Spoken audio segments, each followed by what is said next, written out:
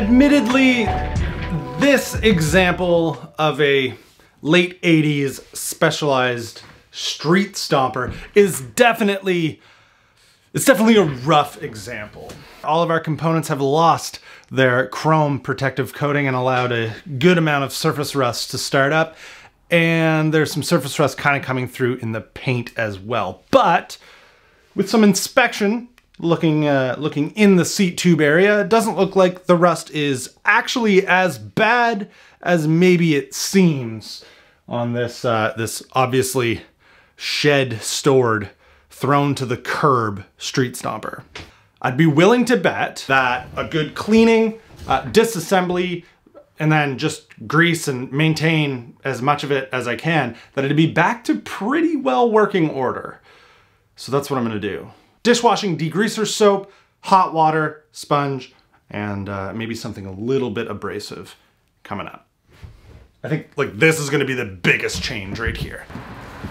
Do not, I repeat, do not underestimate the power of just cleaning a bike, like washing it, cleaning, like don't underestimate that.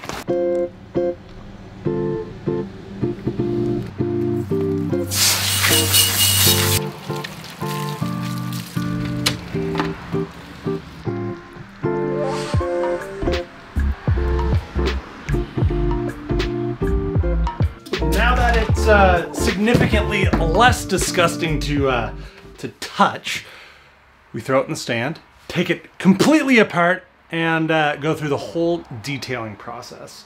Which honestly, to get it running and rolling again, it probably doesn't need.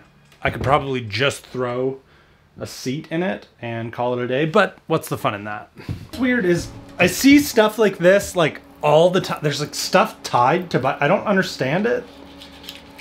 Like, why do people do this?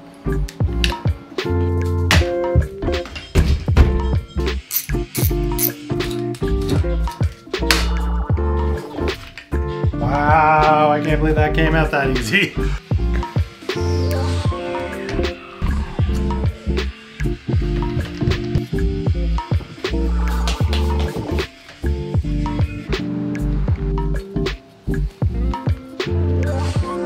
Now that the color of the finish of the frame is kind of like brought back to life, we've got a protective coating of wax on it. Well, it's now time to really push the luck. See if we can get into the headset bearings without any sort of drama. The same can be said for this bottom bracket. It's always this lock ring on the adjustable side that fights. So my expectations are low. This, like down here, looks like it's in really good shape, but looks can be deceiving. Oh, hey, all right. Okay, well, maybe it'll be this that fights me. Somewhere is messing. Ah! It moves. A little dirty, but not too bad. It's like brand new in there. There's no rust. It's not what I expected. Like, at all.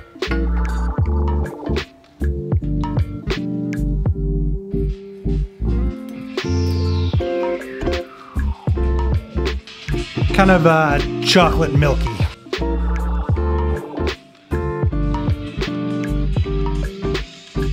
Now, as a defense to make sure that it never has any problems, rust check.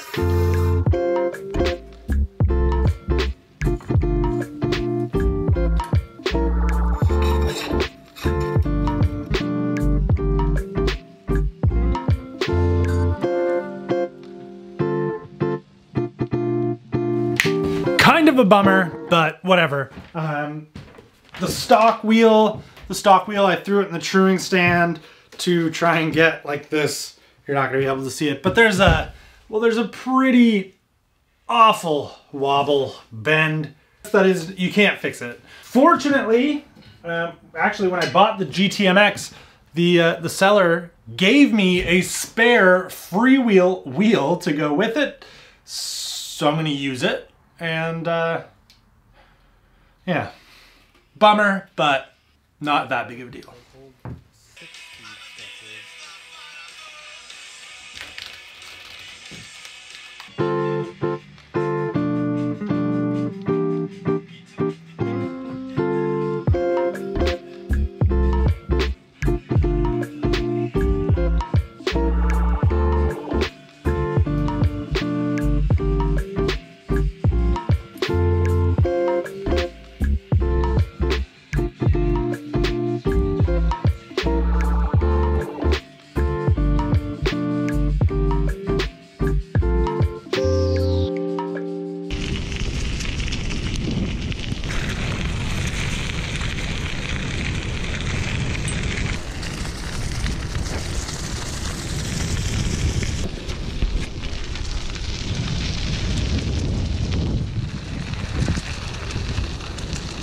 It's done. It came together completely as I thought it would. No parts needing to be purchased.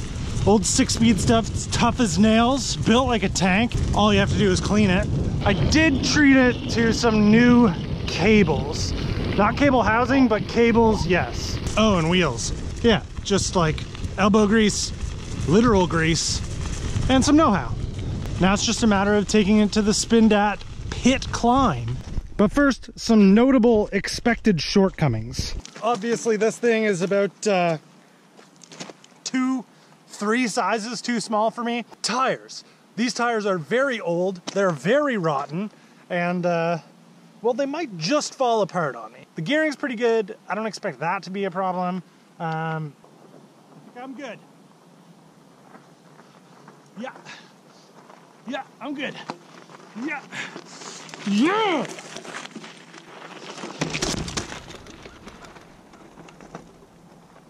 Let's do this descent.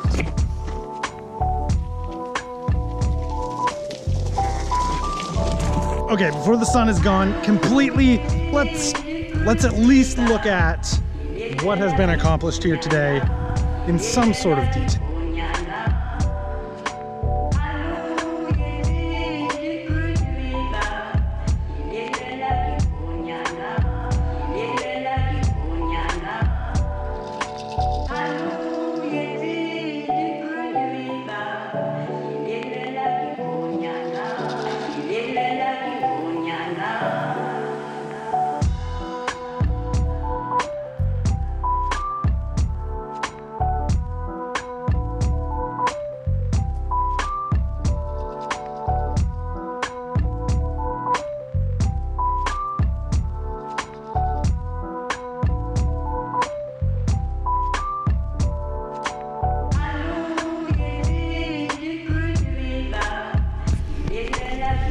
Pretty freaking good, right? Like, pretty amazing little transformation for just a day's worth of work.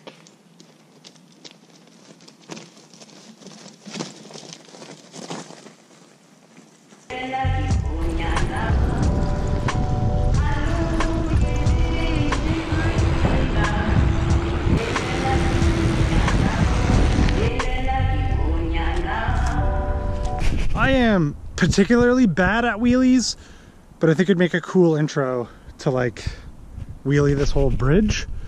So I'm gonna waste time doing that. Yeah, we should.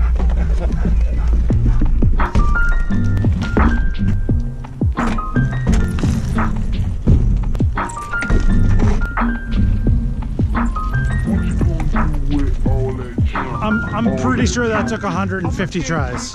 Like, I'm pretty sure. It can't be guaranteed. I hope it looks cool. If it doesn't get used in the intro, then it wasn't cool. Well, there you have it. One day, one garbage bike, one resulting totally mechanically sound bike. I need to really start thinking before I speak. Anyway, to address the questions that I know are coming, why didn't you change the tires? Well, this whole experiment, this entire day, one day, took place with the things that I had available to me. Tires in a 26-inch wheel size were not something I had available to me. This whole thing, this entire day, this whole video, this is just a glorified tune-up. It's a tune-up with fancy makeup on, ready to go out for the night. That's all it was. And I said it at the end of the video where I finished Emma's kids bike, the kids bike that we gave to our niece.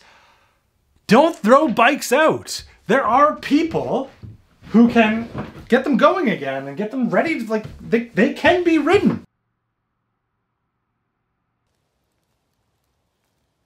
Pretty good before and after for one day, right?